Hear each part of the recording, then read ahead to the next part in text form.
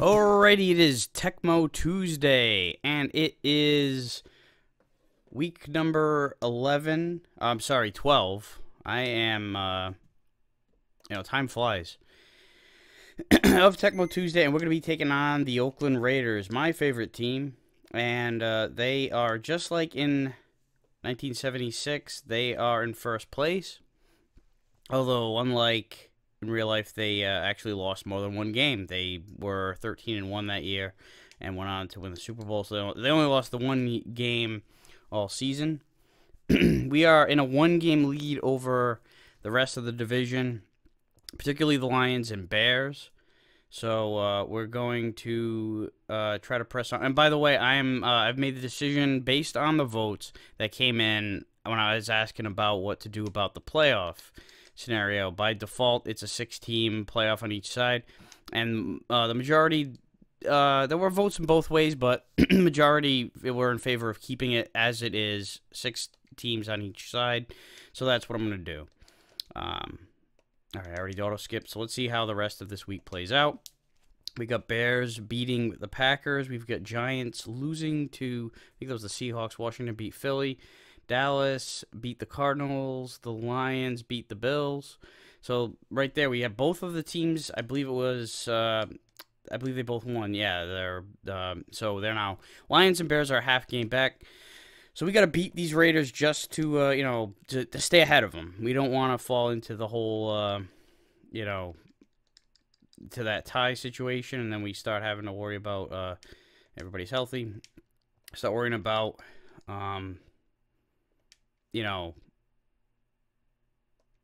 the point differential, which I think we're doing way better than both those teams in.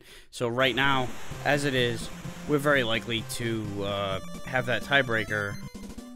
But I don't want to, rely on it. I want to win the majority of as many games as possible, and not have to deal with that bullshit. Plus, there's the whole bye thing. I mean, if we are doing the 6-team playoff, then, it's not going to be just about winning the division. Getting a bye is big.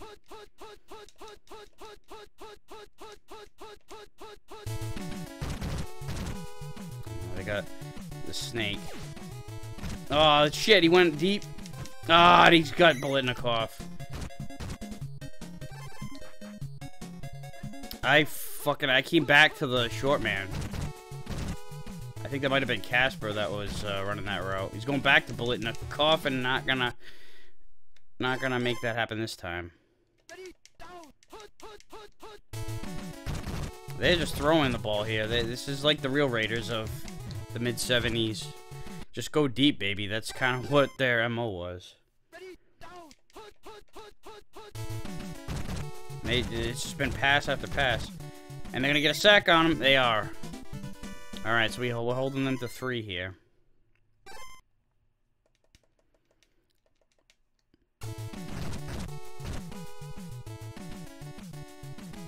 And they missed wide left. Alright.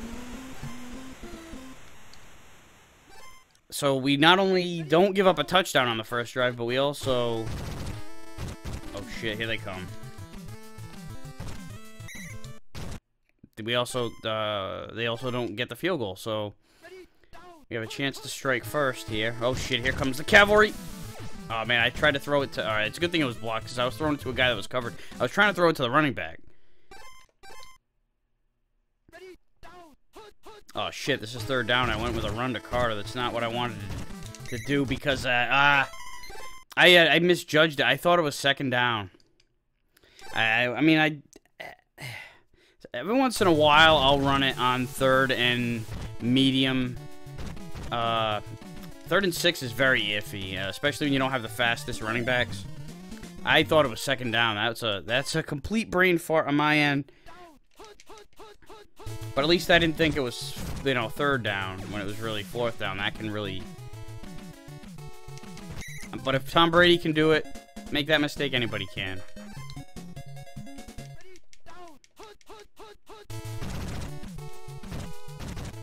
I bought that handoff. Fake. Nobody home there.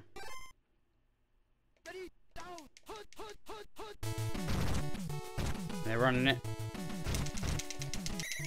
Alright. Managed to not get faked out of my wits. Alright, that was a good job by the D lineman there, tying him up. And then I could sneak in there and get the tackle. Israeli guy, the best punter of all time, more or less. You know, it's definitely for the era. There was nobody even close.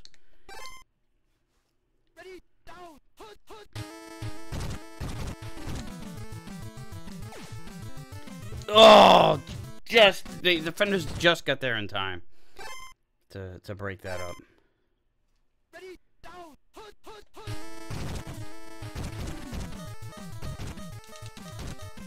Williams Shrug getting off more. Blokes making a nice... It could have been 3rd and long, instead it's going to be 3rd and short. And this is interesting here. I think I'm going to go up the gut with it. I got a gut feeling about it. Come on. Damn it! Oh! I thought I had enough. I really did.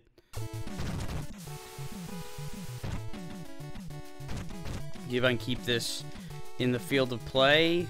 Alright, that's a good one. Now we'll just keep them from getting to the 20, and they don't. So I would have been better off booting it out of the stadium. Yeah, you want to get it inside the 10. I mean, that's ideally as close to the goal line as possible without crossing it. That's obviously the ideal landing spot. But if you hit the 10 like that, depending on your coverage team and how fast the return man is. Oh, come on, really? I knew he got it too. That sucks. I got my defender right there, but he still made the catch. These guys that are open. He's gonna run with it though. Yeah, now it's 2nd and short. The thing I hate about playing defense on 2nd and 1 is that like they can do anything. So I don't really like to bunch up and oh shit. Alright, that's not bad. That's not bad. I mean, it's not good. It's still too much. But I was afraid he was going to fucking just book it. Because I had taken the safety out of the play. Yeah, they know they got something going with the run here. You know, I try not to defend the run too heavily on 2nd and 1 in case they do go for the jugular. Because that's a good time to do play action. It's a good time to... Oh, shit! Fumble! Come on. Yeah, alright. We got it back. Alright. So we're getting there. We're getting around to that point of the end of the first half. Well, we might be able to score right before the break. I'm going to take as much time off the clock as possible in each of these plays. Because that's exactly what I want to do. I want to score with... and we're around midfield, so I'm not worried about time running out on this drive. Oh, you son of a bitch. Alright, I'm going to let the time tick here. Not only because I want to score with as little time as possible, but I also don't want to give them the ball with as much time as possible if we don't convert this. Shit. Alright, it took forever to get there, but we got it there. Alright, now it's starting to get to be the point where I don't want to fuck around too much. You know, I don't want to run out of time either. So it's, I gotta keep caution to the wind. But I think, oh shit, here we go. Come on, Williams, run, run, run. He is not fast. He's not a fast man, but he does shrug off defenders quite a bit. Alright, so we've got, we definitely can get these 3 plays off. We just can't dilly-dally. Alright, he's out of bounds. I got there just in the nick of time out. This is tough, though. This is tough. I gotta throw these passes quick. Shit, I have to kick it now. Yeah, definitely not getting that playoff in 5 seconds. But, you know what? We got points on the board. And that's in a tight game like this. No scoring at all up until this point. I'll take it. And then, and there's still a second left. Then we get the ball back to start the second half. And we finally get some momentum going offensively. Oh, man, how great would have been to get another one of those fumbles on the return. That would have swung the momentum. I mean, I wouldn't say that we have a huge amount of momentum right now, but it's still getting any points is still a big, you know, chalk that one up as a feather in the cap for how this game is going so far, because it's been tough. They had a pretty good drive going, but they missed the field goal. And then, you know, we had a pretty good drive and we made it. That's pretty much been the difference. It's otherwise been more or less the same. The only difference is we ran out of time in our drive. It wasn't really so much that we got stopped. So I'm pretty happy with how the offense looked coming out of the first half. I know that it's not like, you know, but we're definitely fully capable. Especially when we get these deep passes. We haven't been going for them. But, you know, and it gets them, lulls them into that sense of security that we're going to be going short, we're going to be running the ball, and then we catch them off guard with one of those deep passes. It also doesn't help that there hadn't been anybody open on deep either. I mean, that's another thing. The opportunities hadn't presented themselves. Cavalry is coming again. So 2nd and long.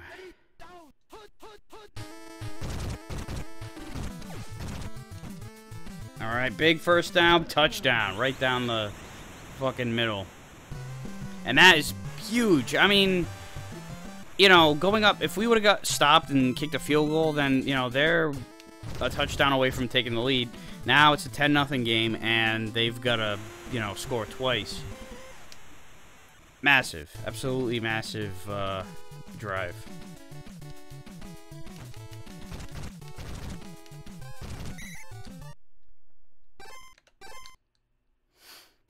Alright, so I'm gonna be playing pass defense all the way here. If they do move the ball, it's gonna be slow going, and you know it'll eat up clock.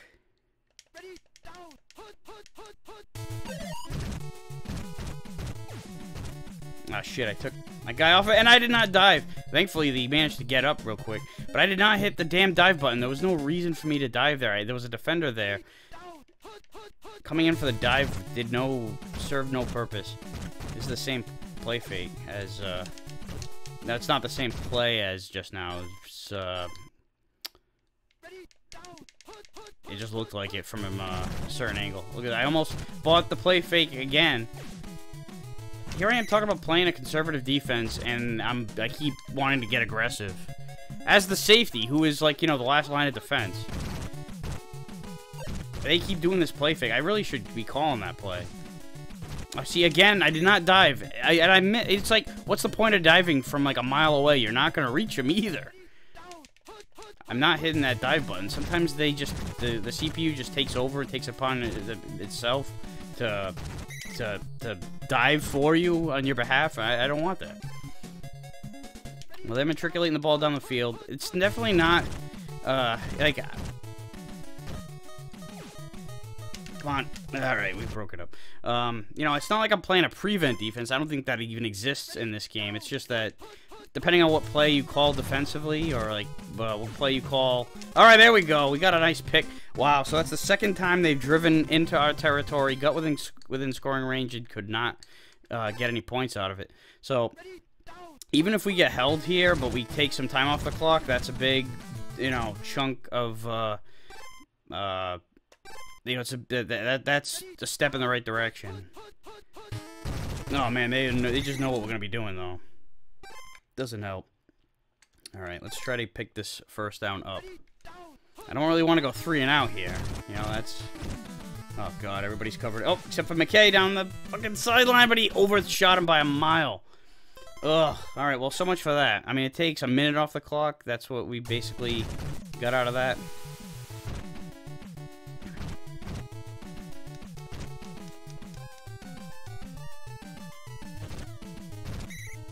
Hey, that time we kicked it outside the 10, and we got him before the 20. So yeah, again, it depends. It's not like it's any kind of formula or anything where the guy's gonna get tackled in an exact spot. It's sometimes the dice land a certain way. You can do that run all day. It's not gonna, you know, even if it works and you get a first down, you can keep those runs going. It's just eating up clock. At 3:17 left, it's not a lot of time to score twice. Definitely worse in Tecmo, too, than it is in real life. 3:17. Because, you know, you got... I mean, the timeouts exist, but... and then they're gonna go up the middle with Davis, I think. They do have a split back formation. Oh, no, they faked me out. But we still got him behind the line.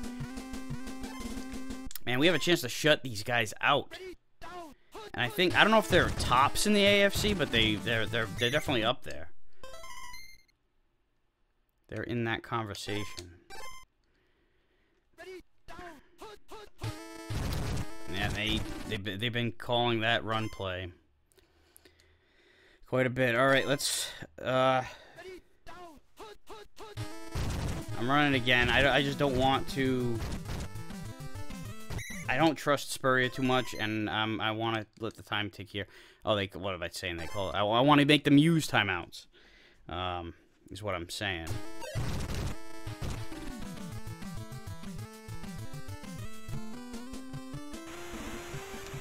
So there's still a chance, you know. There's still enough time to score quickly and then get an onside kick.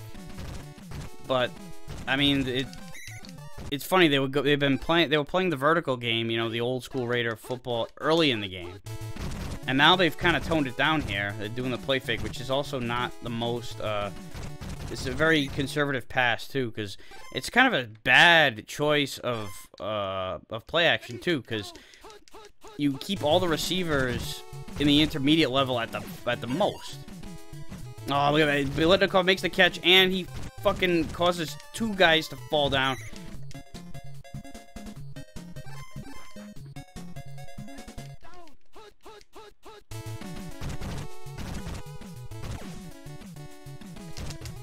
Alright, not this time. Not this time. So, 24 seconds left. They might be able to score once here, but they're running out of time big time. Is that the branch? Yep. Yeah, so they might... This is just the difference between a shutout or no shutout.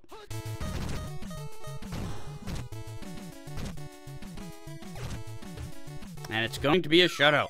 I cannot believe we took down the real-life 1976 Super Bowl champions, and we shut them out completely. I mean, look at these stats, too. You know, they definitely outpassed us with 218 yards. We only had 94. We didn't get a lot of ground game either, you know. We only ran for 55 yards, and they got way more first downs than we did. But there was the interception, and there was the fumble, and there was a missed field goal. We just had a couple of good drives, productive drives, and got some points on the board. And then they failed when they got down there. It's a big difference. It's not a good sign either if your quarterback is your leading rusher with 21 yards. That's usually not a good sign for success, especially in the, you know, in the 70s. Pre-78, when the rules started to change in favor of the receiving position. Anyway, 13-0, big victory. Let's simulate the rest of the week. And I keep forgetting too to look at the league leaders, because it's you know, I keep forgetting that it's not a 16-game schedule, it's a 14-game schedule. So the quarter mark, which is usually when I go to look to see what the league leaders look like, it's usually around now in week 12. You know, around about that. And I hadn't been doing that because I forgot that. You know, in a 14-game season, it would be like week 10 or 11. Anyway, so our win keeps us a game ahead of the Lions and Bears, who are right behind us. Elsewhere in the NFC, the Cowboys are also 9-3, and they're a game ahead of the Cardinals. And then you got the Rams at 7-5 at the top of the West, tied with the 49ers. So that's a race there between those two teams. So this also means that we're in line for the bye. And by 2 games, actually. So that's really good with 2 games left. What is that? They have a 37-plus point differential, and ours is way more, almost 100. So, I mean, it's looking really good. It's looking really good for the whole the bye, as long as we don't lose out, and you know, and not just these teams catching up to us, but the teams in our division is more of a worry as far as messing things up here at this point. So also the AFC, we got to check that out. So the Bills are on top at 9-3 in the East, while the Patriots are 8-4. Cardinals at 6-6, I think, have they probably don't have a chance to catch up. Steelers are 9-3 and Browns are 8-4, and then you've got the Raiders and Broncos who are in the playoff situation. It looks like it's fairly, it's going to be the top two in each of these divisions in all likelihood. Bills and Pats, Steelers, Browns, and then Raiders, Broncos. That looks like how the AFC is going to line up. The Rams and Niners. These three teams, and then those. So it's looking as of right now, the playoff teams would be Rams, Bucks, Lions, Bears, and then Cowboys, Cardinals. Because we're gonna do the 16 playoff. That's been etched in stone now. All right, so look at this. We have the second highest rated quarterback, despite not having the most yards. It's funny, the top two quarterbacks right now as far as passer rating goes, with 162 and 147, both of them next to or beyond impossible, have less yardage than the next four guys on the list. Actually make that five. And I think it's mostly the percentage and the touchdown or interception ratio. We do not have a lot of picks. I'm talking about Spurrier and Bradshaw. That's the way the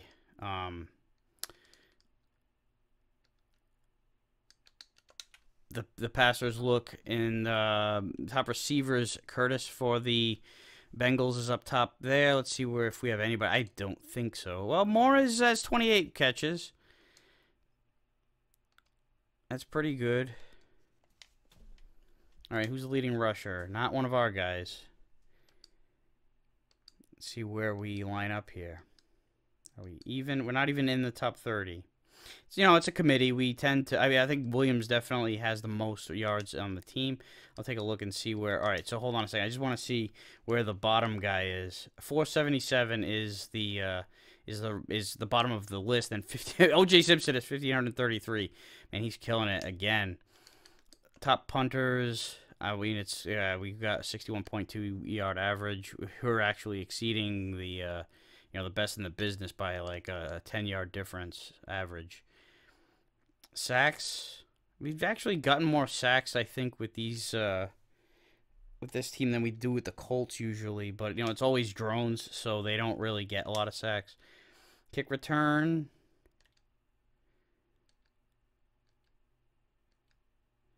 Carter's down at the bottom there, 13.4 yards average.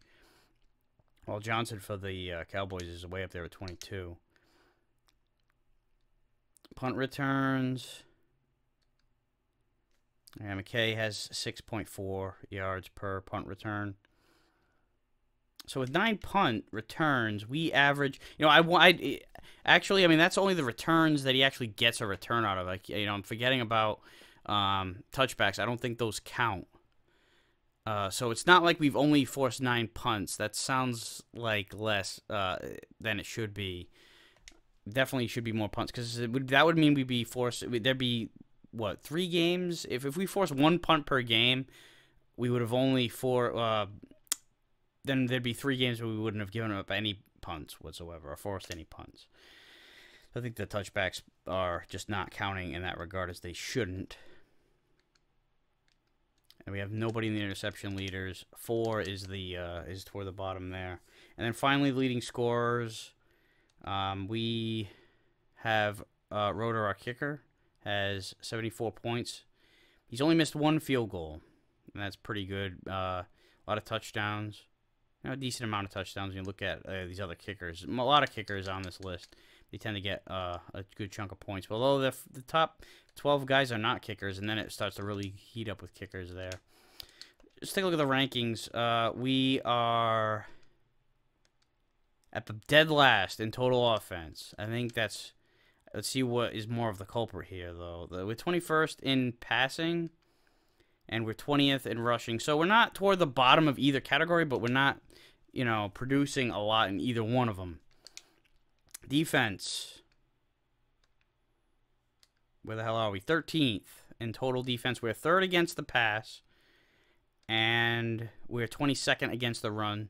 So, you know, we're mediocre at everything. You know, passing offense, rushing defense, but we are strong in pass defense. That's been big. Even though, you know, this is 1976, where the running game was way more important than it would later be. It's still I don't think the ROM really, you know, even though it's got the rosters from 76, the game doesn't really play like 76. Although it definitely plays closer to 76 than the current product does of the NFL. Anyway, that'll do it for this week's Tecmo game, Tecmo Tuesday. There's 2 games left. And next week we go out to we play against the Steelers, another strong team in the AFC. Again, we're playing all AFC teams. And then the Patriots, we close it out with them. They're also a playoff team as of right now, and likely to be a playoff team. So we these last... I mean, shit, we had Cleveland last week, who, you know, they're a playoff team. And then today we had the Raiders. So it was the last 4 games are against playoff teams in all likelihood, all from the AFC. So we'll see if we can make it to the Super Bowl. It might be a rematch with one of those 4 teams. I mean, if we make it to the Super Bowl, we're gonna be playing a rematch against somebody because we played the whole fucking conference due to the schedule the way it was. But anyway, that'll be next week. I did show the standings of the whole thing, so I mean that part of it's complete. That's it for this week. Thanks for watching, and I'll see you next week.